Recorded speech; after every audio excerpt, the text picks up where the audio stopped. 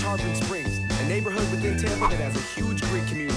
In fact, it's home to the largest population of Greeks in the U.S. We have $70.64 left to spend.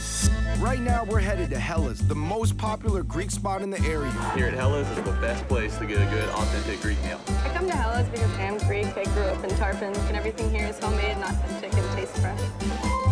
So this is one of the largest Greek populations in the United States. I would say so. All right. We want to have some Greek food. Yes. But we want to specifically try your #1 most signature dish. I would say the Saganaki.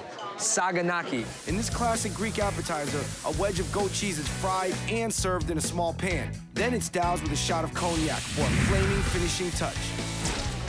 Hey, you guys ready for this? Yo, I'm ready. All right, Saganaki time. Everybody say Opa! Opa! Oh! Hey! Everybody say Opa! Yo, Opa! Yo, that's crazy. That's the one. Enjoy.